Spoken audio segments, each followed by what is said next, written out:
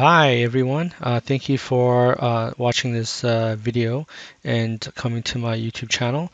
I will be talking about JMeter load testing against Azure Kubernetes Service, and I will just do a quick walkthrough end-to-end running a JMeter load testing tool with against Azure Kubernetes Service, where I have a ton of like 5 applications and just really generate a lot of load against it and kind of see what the monitoring metrics look like.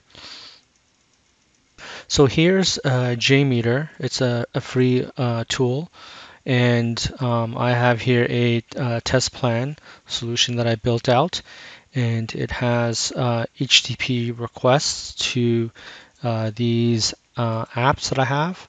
Right, so I have here 1, 2, 3, 4, 5, 6 different applications. And really all I'm doing is just calling an HTTP URL right here, define HTTPS here, server name or IP address, the path, but I'm just gonna, just do the root URL for each one of these. Okay. Well, for this one, I have a path here. And all I'm doing is generating a lot of load with 500 simulated virtual users.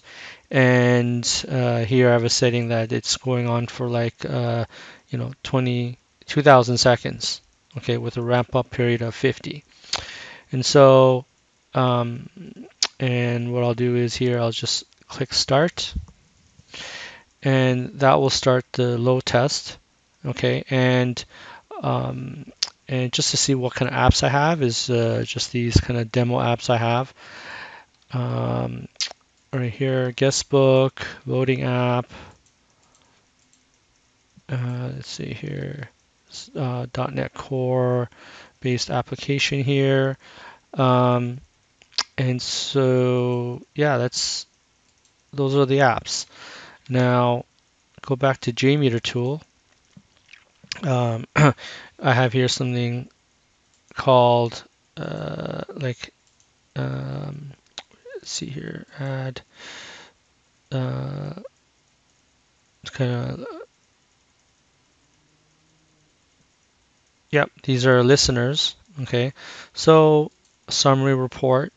So as the load test is going on, you kind of see the number of requests, kind of error rate, throughput, 7.7 requests per second.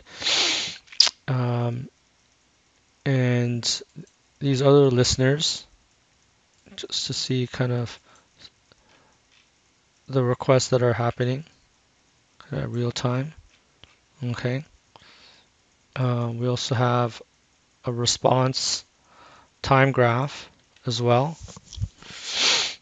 So, in number of milliseconds, okay, response times for each of the apps that you see here. Each colored line is an app, and these are different ways of viewing, kind of measuring and viewing kind of what's going on here, right? So these are just all out of the box, and just go right click and add another kind of visual graph representation.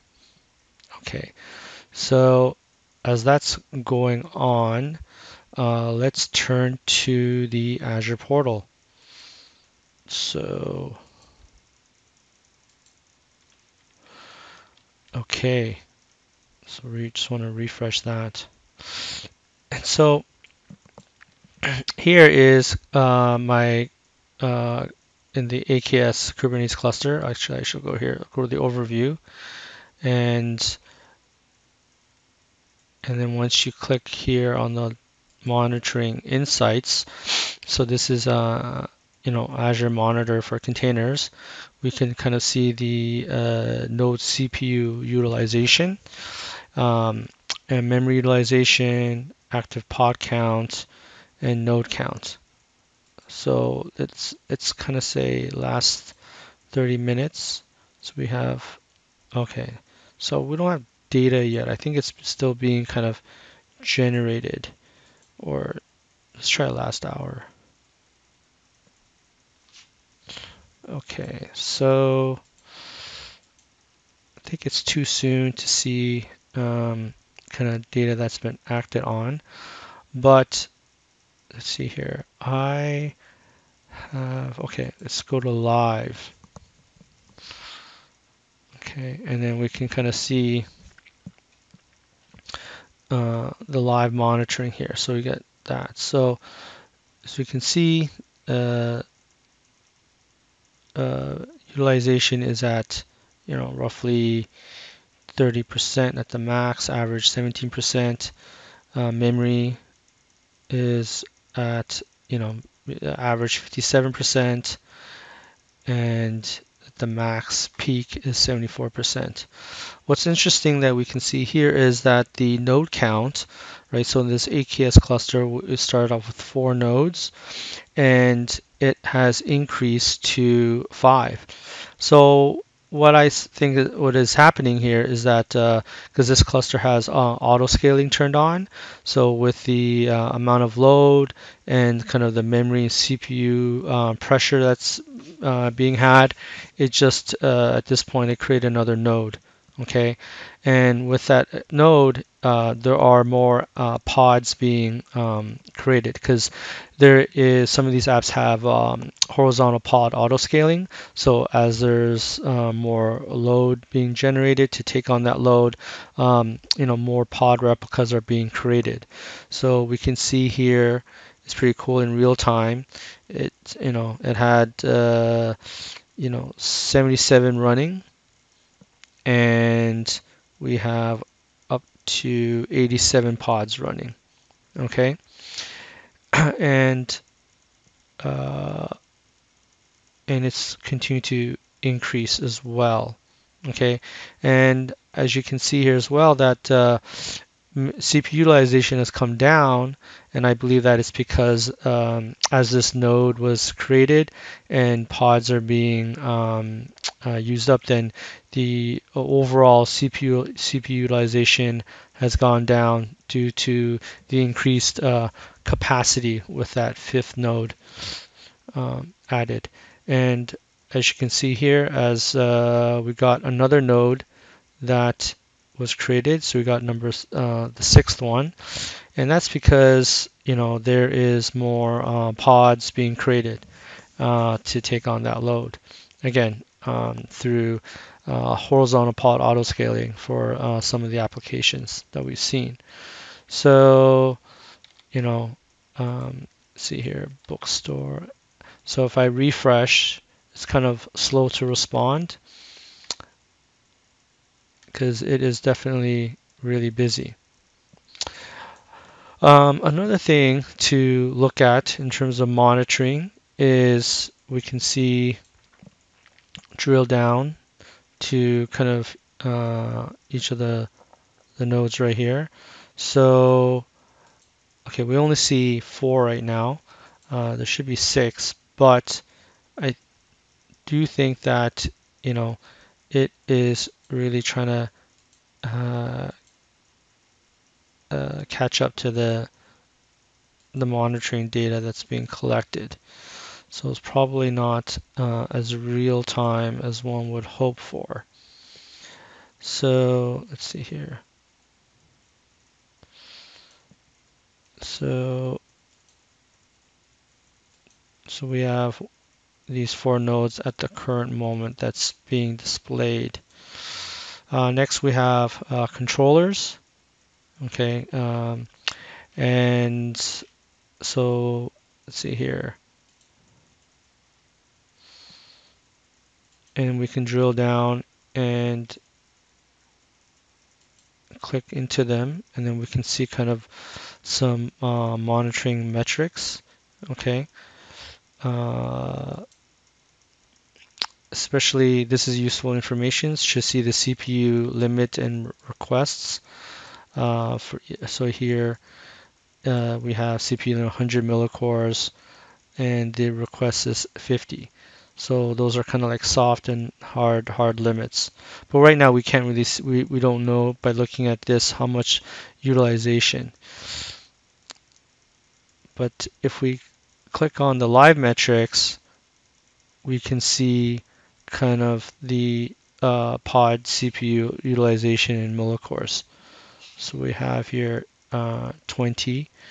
So that is below the 50 millicore threshold, so which is pretty good. Live events, just general kind of logging, but we can ignore that for now. So that's really cool. We can drill into the containers here, and we see that get more kind of a granular view. So let's see here. Will we look at? Okay, let's look at the WordPress one.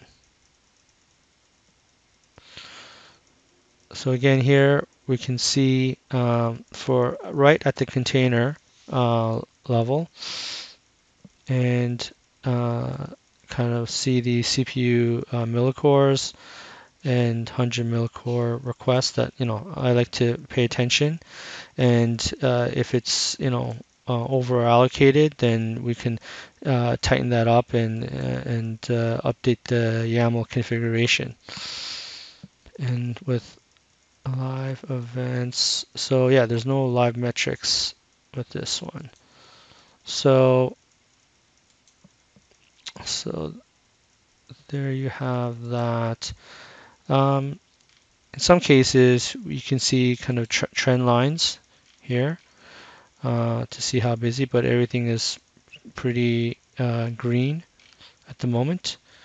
It's 95 percentile. So nothing kind of in the red. Okay. So, okay, let's go back to a cluster level. And CPU utilization has kind of calmed down there. So, yeah, um,